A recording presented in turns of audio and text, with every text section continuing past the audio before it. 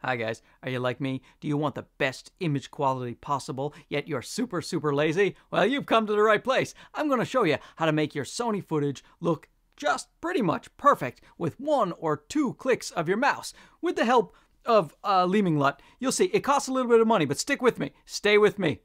Here we go.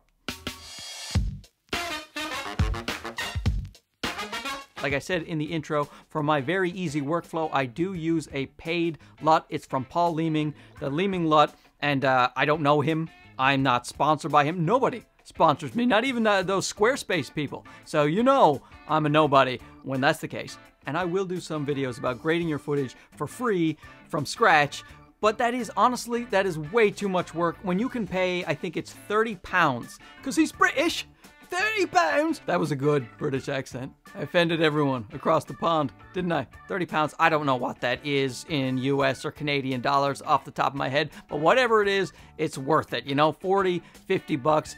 You can buy one LUT at a time, but they are £20, so I would suggest getting the combo pack for your specific camera. Like for me, it's the Sony A series. So whatever A camera you have, you can use these Leeming LUTs on, even the new fancy A7S III. Now, I'm currently using the Sony A7 III. That's what you're looking at right now. And this has been notoriously bad for colors. People have had a really tough time color grading this thing. And also, it is only 8-bit. So you can't use the S-logs or any of that, or your image will start falling apart when you go to grade it. So the color in the camera naturally is not very good. And you can't use the logs. What do? You do the HLG. That will give you the best dynamic range, the best picture profile that you should use on this 8-bit camera. So if you're like me and you got a Sony A7 III or any of the Sony A cameras that are not the Sony A7S III, because that one has 10-bit, so you can do more stuff with that.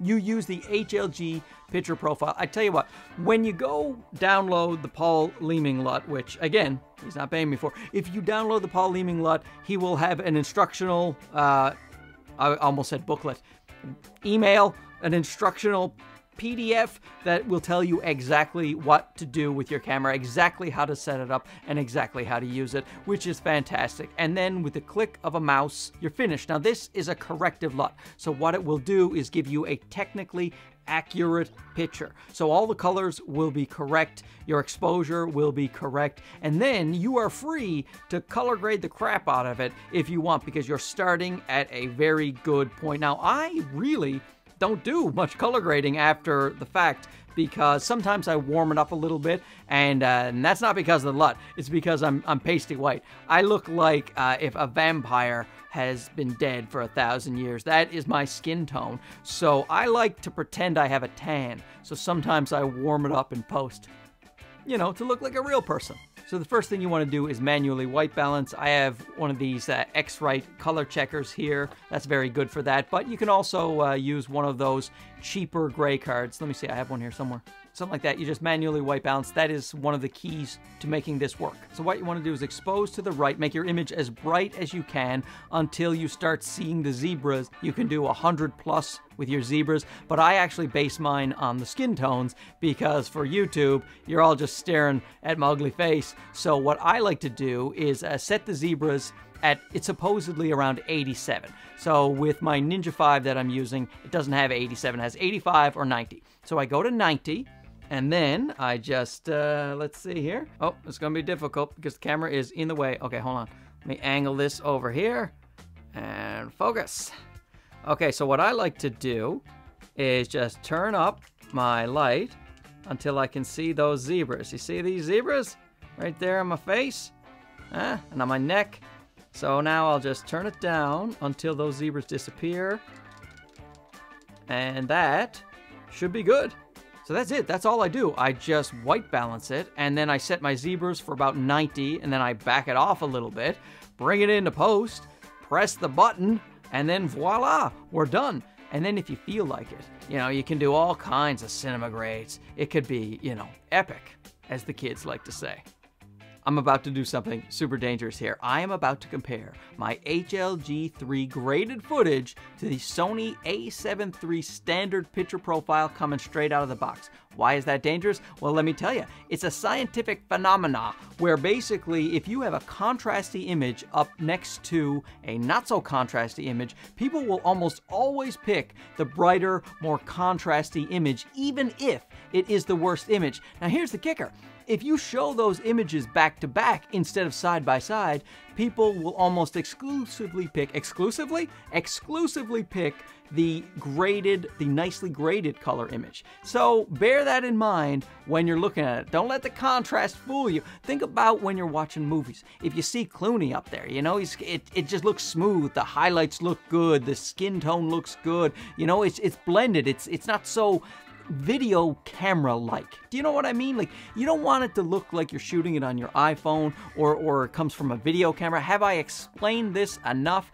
Okay, so first I'll put up the images back to back, and then I'll put them up side by side. So this is the standard picture profile coming straight out of the Sony A7 III. No color correction done, and look at it. You know, it looks like I rubbed Cheetos all over this part of my face, and then I got some white makeup, and I put it down there. Why? Why would you do this to me, Sony? Look at me.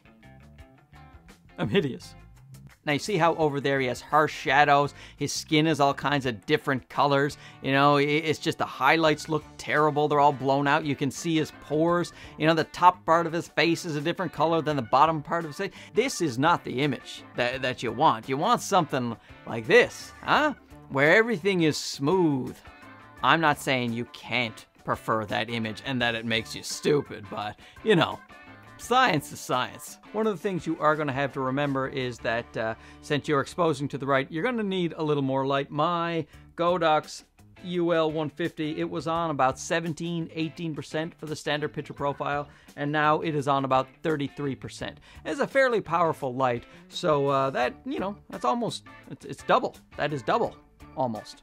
And so remember, it's not just the Sony, it's also Panasonic and Fuji, and pretty much all the camera companies are mentioned there on Paul Leeming's website. But Canon, I don't think there's a lot. The EOS system, I think you can use. But again, where he uses zebras to check his exposure, I don't know how it works for the Canon people. So if you're a Canon shooter, make sure you read through the PDF to see if you can actually do it, because maybe you need an external monitor. I don't know exactly. But I do know with my Panasonic cameras and my Sony cameras, it is fantastic. I'm going to do another one of these, I think, for my Panasonic camera. And I could do it in this video, but we're talking very separate groups here. Some people have Sony, some people have the Panasonic. So thanks for watching. Make sure you comment down below. Tell me what you liked better, because maybe you like the standard profile better. Maybe you're certifiably insane. I don't know. But just make sure you leave a like and subscribe, and we'll see you next time. Bye-bye.